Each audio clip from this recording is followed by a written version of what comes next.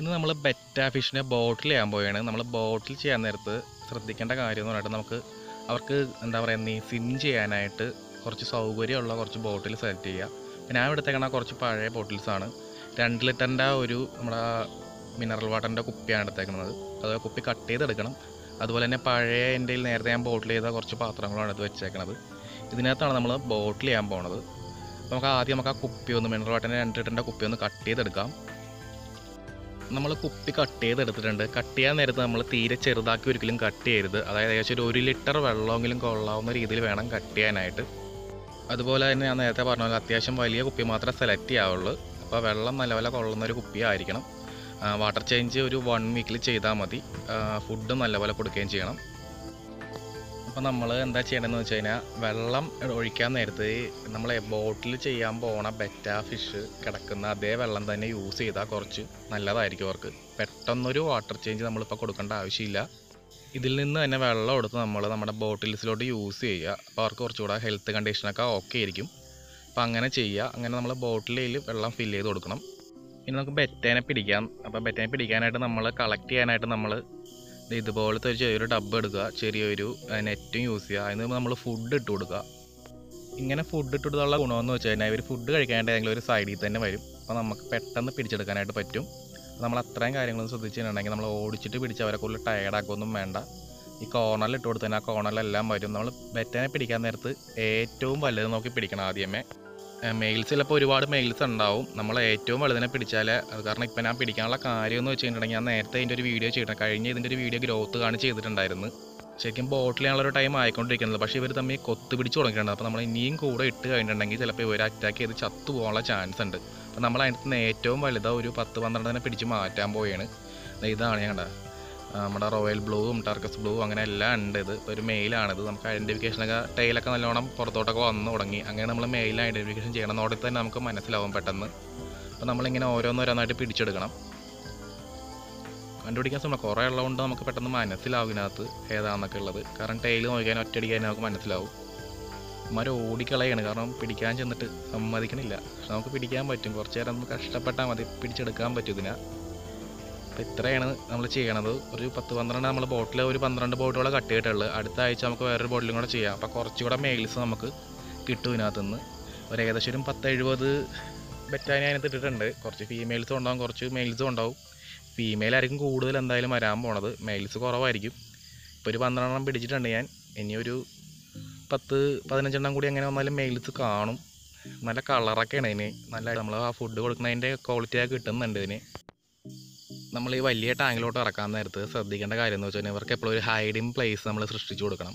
അതായത് ഇവർ വലുതാവും തോറും അറ്റാക്ക് ചെയ്യാനുള്ള ടെൻഡൻസി ഇവർക്ക് ഉണ്ടാവും. അപ്പോൾ പെട്ടെന്ന് ഓടി മാറാനൊക്കെ ആയിട്ട് ഒരു ഹൈഡിങ് പ്ലേസ് ഇവർക്ക് നമുക്ക് എന്തെങ്കിലും പായല അല്ലെങ്കിൽ കല്ലുകൾ അങ്ങനത്തെ കാര്യങ്ങളൊക്കെ ഇട്ട് കൊടുത്ത് കഴിഞ്ഞിട്ടുണ്ടെങ്കിൽ ഇവരെ അറ്റാക്ക് ചെയ്യുന്ന സമയത്ത് ഓടി എവിടെയെങ്കിലും ഒഴിച്ച് അതിൻ്റെ ടൈലൊക്കെ പോകുമായിരിക്കും. ഒരു ഹൈഡിങ് പ്ലേസും ഇല്ലെങ്കിൽ ശരിക്കും എന്ന് പറഞ്ഞാൽ അറ്റാക്ക് ചെയ്ത് പെട്ടെന്ന് ചത്തുപോകും. നമ്മൾ അറ്റാക്കിന് മുമ്പേ പിടിച്ചെടുക്കുക. ഞാൻ കഴിഞ്ഞ നോക്കിയപ്പോൾ എല്ലാം 2-3 ഇങ്ങനെ പതുക്കെ കൊത്തു പിടിക്കാനും എന്താ പറയുക ഇങ്ങനെ ദേഷ്യം കാണിക്കാനങ്ങനെ തുടങ്ങി. അത് മനസ്സിലാക്കിയാണ് ഞാനിപ്പോൾ മാറ്റിക്കൊണ്ടിരിക്കുന്നത്. അല്ലെങ്കിൽ ഒരു 15 ദിവസം കഴിഞ്ഞിട്ട് ശരിക്കും ബോട്ടിൽ ചെയ്യുള്ളായിരുന്നു. കാരണം 45 ദിവസം കഴിഞ്ഞിട്ട് ഉള്ളായിരുന്നത്. നമ്മളൊരു 60 ദിവസത്തിലാണ് ശരിക്കും ബോട്ടിൽ ചെയ്തുകൊണ്ടിരുന്നത്. ഏകദേശം ഇതിന് നല്ലൊരു ക്വാളിറ്റി ഉള്ളതുകൊണ്ടാണ് പെട്ടെന്ന് ഗ്രോത്ത് നല്ലോണം കയറുന്നുണ്ട്. സാധാരണ 2 മാസം ചെയ്യുന്ന ബോട്ടിലിങ് ഇപ്പോൾ ഒരു 47-48 ദിവസമാണ് ഞാൻ ചെയ്തുകൊണ്ടിരിക്കുന്നത്.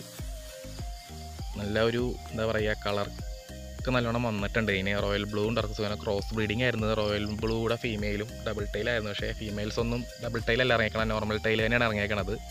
അപ്പം അത്യാവശ്യം എല്ലാ OHM തന്നെയാണ് കിട്ടിയേക്കണത്. മെയില് നമ്മുടെ ടർക്കസ് ബ്ലൂവിൻ്റെ OHM ആയിരുന്നു. അത് ബേസ് ചെയ്താണ് ഇറങ്ങിയേക്കണത്.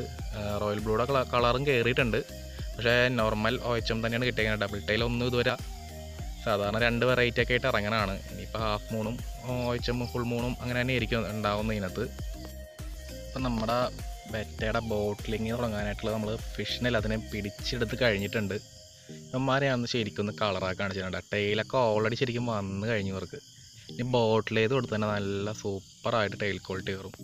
ആണത് ഇതാണ് ഇവരുടെ കളർ. 2 കളറാണ് ഞാൻ നേരത്തെ പറഞ്ഞത്. റോയൽ ബ്ലൂവും ടർക്കസ് ബ്ലൂവും ആണ് വന്നേക്കണത്. നല്ല സൂപ്പറായിട്ട് കയറ്റുന്നുണ്ട്. ഇനി നമ്മൾ ബോട്ടിൽ ചെയ്ത് കൊടുത്താൽ മതി. നമ്മൾ എന്തിനാ ബോട്ടിൽ ചെയ്യുന്നത് ചോദിച്ചു കഴിഞ്ഞാൽ എന്താണെന്ന് വെച്ചാൽ ഒറ്റക്ക് ഇട്ട് കഴിഞ്ഞിട്ടുണ്ടെങ്കിൽ അവർക്ക് എന്ത് ചെയ്യും ഫുഡും നല്ലപോലെ കിട്ടുകയും ചെയ്യും. അതുപോലെ തന്നെ ടൈൽ ഷേപ്പ് നല്ല ഗ്രോത്ത് ഇത്രയും കാര്യങ്ങളൊക്കെ പെട്ടെന്ന് സംഭവിക്കും. അതുപോലെ അസുഖം വരാനുള്ള ചാൻസൊക്കെ ഉണ്ടാവും. നമ്മൾ കറക്റ്റ്, അതായത് ഓവർ ഫീഡ് ചെയ്യാതെ കറക്റ്റ് ഫുഡ് മാത്രം കൊടുത്തുകൊണ്ട് വാട്ടർ ചേഞ്ച് നല്ല രീതിയിൽ കൊടുത്തു കഴിഞ്ഞാൽ നമുക്കൊരു കറക്റ്റ് 3 മാസത്തിൽ സെയിൽ ചെയ്യാൻ പറ്റും. നമ്മൾ ബോട്ടിൽ വെള്ളം ഒഴിക്കാൻ നേരത്ത് കുറച്ച് കാര്യങ്ങൾ ശ്രദ്ധിക്കണം. അതായത് ബോട്ടിൽ ഒരിക്കലും ഫുള്ളായിട്ട് വെള്ളം നിറക്കരുത്. അതായത് 2 ലിറ്ററിൻ്റെ കുപ്പിയൊക്കെ ആണെങ്കിൽ മാക്സിമം അതിനകത്ത് 1 ലിറ്റർ വെള്ളമേ നിറക്കാവുള്ളൂ. 1 ലിറ്റർ വെള്ളം കൊള്ളുന്ന പാകത്തിൽ നമ്മൾ ആ കുപ്പി കട്ട് ചെയ്തെടുത്തിട്ടുണ്ടാവണം. അതായത് കുപ്പി നിറച്ചൊഴിക്കരുത്. നിറച്ചൊഴിച്ചിട്ടുണ്ടെങ്കിൽ ഈ മീൻ ചിലപ്പോൾ ചാടിപ്പോവും. അതായത് ബെറ്റ ഫിഷിന് ചാടുന്നൊരു സ്വഭാവമുണ്ട്. അപ്പോൾ ഇത് പുറത്തോട്ട് ചാടിപ്പോവും. അപ്പോൾ നെറ്റൊക്കെ ഉപയോഗിച്ച് മൂടിക്കാൻ നന്നായിരിക്കും. നമുക്ക് ആൽമണ്ട് ലീഫൊക്കെ യൂസ് ചെയ്യാം. ഇത് നമുക്ക് ആൽമണ്ട് ലീഫൊക്കെ ഇട്ട് കൊടുത്തു കഴിഞ്ഞാൽ കുറച്ച് വാട്ടർ നല്ല എന്താ പറയുക, നല്ലൊരു ക്ലിയർ ആയിട്ട് നിൽക്കും. അതുകൊണ്ട് അസുഖങ്ങളൊന്നും വരികയില്ല. ബോളിലോട്ട് ഇടുമ്പോൾ ജസ്റ്റ് ഒരു വീഡിയോ എടുത്താണ്. 2-3 സെക്കൻഡൊക്കെ വെച്ചിട്ട് വെക്കാവുള്ളൂ. ഓവറായിക്കാൻ അവർക്ക് ശ്വാസം കിട്ടാതെ ചത്തുപോവും. പെട്ടെന്ന് ചാവില്ല. എന്നാലും നമ്മൾ ജസ്റ്റ് ഒന്ന് ആ കളർ ഇതൊക്കെ ഒന്ന് കാണിക്കാൻ വേണ്ടി എടുത്താണിത്. ടെയിൽ ക്വാളിറ്റി ഒന്ന് കണ്ടേക്ക്. നമുക്ക് ഓരോ ഫിഷിനെ പിടിച്ച് നമ്മുടെ ബോട്ടിലോട്ട് ഇടാം. നമുക്കിപ്പോൾ ഒരു 12 എണ്ണമാണ് സെറ്റ് ചെയ്തേക്കുന്നത്. അതിൽ 12 ഫിഷും നമ്മൾ എടുത്തിട്ടുണ്ട്. ഓരോ ബോട്ടിലോട്ടും ഓരോണത്തിന് ഇടണം. നമ്മൾ നേരത്തെ പറഞ്ഞല്ലോ വാട്ടറൊക്കെ നല്ല 1 ലിറ്ററോളം നിറച്ച് വെച്ചിട്ടുണ്ട്. ഓരോന്നിലിട്ട് ഇട്ട് കൊടുക്കണം. കറക്റ്റായിട്ട് ഇട്ട് കൊടുക്കണം. അതല്ല വാട്ടർ ലെവൽ ഒരുപാട് ആവരുത്. അതായത് നിറഞ്ഞ് നിൽക്കുന്നത് ഇപ്പം ചാടാനുള്ള ചാൻസ് ഒക്കെ ഉണ്ടാവും. അപ്പോൾ ഒരിക്കലും നിറഞ്ഞ് നിൽക്കാൻ പാടില്ല. അതുപോലെ തന്നെ ബോട്ടിൽ ചെയ്ത് കളഞ്ഞാൽ എന്തെങ്കിലും നെറ്റ് ഉപയോഗിച്ച് ഇതിനെ മൂടി വെക്കണം നന്നായിരിക്കും. കാരണം മറ്റുള്ള ജീവികൾ എന്തെങ്കിലും വന്ന് ഈ എപ്പോഴും പ്രാണിയും കാര്യങ്ങളൊക്കെ വന്ന് പോകുമ്പോൾ അതിൽ വെള്ളത്തിലോട്ടൊക്കെ വീഴാനുള്ള ചാൻസ് എപ്പോഴും കൂടുതലാണ്. അതൊക്കെ ഒഴിവാക്കാൻ വേണ്ടിയാണ് പറഞ്ഞത്. നെറ്റൊക്കെ ഇട്ട് മൂടി വെക്കാതെ. നെറ്റ് ഇടുന്നൊരു ഗുണം ശിവന്മാർ പുറത്തോട്ട് ചാടുകയില്ല. വാട്ടർ ലെവൽ തീരെ ഞാൻ പറഞ്ഞ പോലെ ഓവറാക്കാതെ വെച്ചാലും അതിനൊരു ഗുണം ഉണ്ടാവും. പക്ഷെ എന്നാലും ചിലവന്മാരൊക്കെ നല്ലോണം ചാടണം കൊടുത്തിലുള്ളതായിരിക്കും. അപ്പോൾ അതുകൊണ്ട് ഒരുപാട് വെള്ളം ഒഴിക്കാതെ കറക്റ്റായിട്ട് പാകത്തിന് മാത്രം വെള്ളം വെക്കുക. നെറ്റ് ഉപയോഗിച്ച് മൂടിയും വെക്കുക. നമ്മൾ ബോട്ടിൽ ചെയ്ത് കഴിഞ്ഞിട്ട് ഇതേപോലെ കുറച്ച് ആൽമണ്ട് ലീഫുകളിൻ്റെ ലീഫ് എടുത്തിട്ട് എല്ലാത്തിലും കുറേശ്ശെ ഇട്ട് കൊടുക്കണം. നന്നായിരിക്കും. ഒരു 15 മിനിറ്റുള്ളിൽ ഇതിൻ്റെ ഒരു ലീഫിൻ്റെ ഒരു കളർ അതിനകത്തോട്ട് ആകും. ഒരു 2 ദിവസം കഴിയുമ്പോൾ അതുപോലെ ലീഫ് എടുത്ത് അങ്ങോട്ട് കളഞ്ഞേക്കണം. ഇത് ഒരുപാട് അങ്ങോട്ട് കിടന്നാൽ എന്താ പറയുക, വെള്ളത്തിൻ്റെ കളർ ശരിക്കും അങ്ങനെ ഡാർക്കായിട്ട് പോകും. അതുപോലെ നല്ല ഉണങ്ങിയ ഇല മാത്രമേ ഇടാൻ ശ്രമിക്കുക. പച്ച ഇല ഇടരുത്. ബോട്ടിൽ ചെയ്ത് കഴിഞ്ഞാൽ നമുക്ക് ഇങ്ങനെ നിരത്തി വെച്ച് കൊടുക്കുക. അങ്ങനെ നിരത്തി വെച്ച് കൊടുത്താൽ നമുക്ക് ഫീഡ് ചെയ്യാനും വാട്ടർ ചേഞ്ചിനൊക്കെ എളുപ്പമായിരിക്കും. ഇതെങ്ങനെ നിരത്തി അങ്ങോട്ട് വെച്ച് കൊടുത്താൽ മതി. ഇതൊക്കെ നമ്മുടെ അടുത്ത എന്താ പറയുക ഫ്രിഡ്ജ് കേസുകൾ ഇറക്കാനുള്ള ഐറ്റംസാണ് ഈ കിടക്കുന്നത്. ഫീഡിങ് കൊടുത്തോണ്ടിരിക്കുകയാണ്.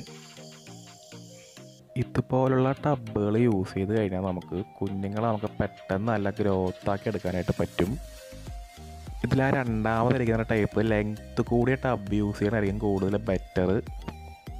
കുഞ്ഞുങ്ങൾക്ക് എപ്പോഴും നല്ല ഫ്രീസുമായിട്ട് നീന്തി കിടക്കാൻ പറ്റിയ ടബായിരിക്കണം യൂസ് ചെയ്യേണ്ടത്. അപ്പോൾ അവരുടെ ഗ്രോത്ത് അത് നല്ല രീതിയിൽ കൂട്ടാനായിട്ട് സഹായിക്കും. ഫുഡ് കൊടുക്കുന്ന ടൈമിൽ ഞാൻ നേരത്തെ പറഞ്ഞ പോലെ ഒരു 3 നേരം അല്ലെങ്കിൽ 4 നേരം മാക്സിമം കൊടുക്കാൻ നോക്കുക. ചെറിയ സൈസിൽ നല്ലപോലെ ഫുഡ് കൊടുക്കുക. നമ്മൾ ശരിക്കും ഒരുപാട് ബോട്ടിൽ ചെയ്യണമെങ്കിൽ ഇതേപോലെ റാക്ക് ചെയ്ത് വെച്ചിട്ടുണ്ടെങ്കിൽ നമുക്ക് പെട്ടെന്ന് കാണാനും എന്താ പറയുക ഫുഡ് കൊടുക്കാനൊക്കെ സിമ്പിളായിരിക്കും. അതുപോലെ തന്നെ ഒരു വെറൈറ്റീനെ അടുപ്പിച്ചടുപ്പിച്ച് വെക്കുക. അതായത് ഒരേ ബ്രീഡിനെ അടുപ്പിച്ച് വെച്ചിട്ട് നമുക്ക് ഇതേപോലെ ഐഡൻറ്റിഫൈ ചെയ്യാൻ പറ്റും. ഇപ്പോൾ റെഡല്ല കാണുന്നത്, റെഡ് OHM ഇവിടെയുണ്ട്. അതേപോലെ താഴെ ബ്ലൂ ഉണ്ട്, അപ്പുറത്ത് വൈറ്റ്, ബ്ലാക്ക്, അങ്ങനെയൊക്കെ വെച്ചിട്ടുണ്ടെങ്കിൽ നമുക്ക് പെട്ടെന്ന് ഐഡൻറ്റിഫൈ ചെയ്യാൻ പറ്റും. അപ്പോൾ ഇതേപോലത്തെ ഒരു റാക്ക് ഉണ്ടെങ്കിൽ നമുക്ക് കൂടുതലും ബോട്ടിൽ ചെയ്ത് വെക്കാൻ സിമ്പിളായിരിക്കും. അപ്പോൾ ഏകദേശം 400-500 ബോട്ടിലിങ് സമയത്തൊക്കെ ഇതേപോലെ നമുക്ക് റാക്കിൽ വെക്കണമായിരിക്കും കുറച്ച് എളുപ്പം നമുക്ക്.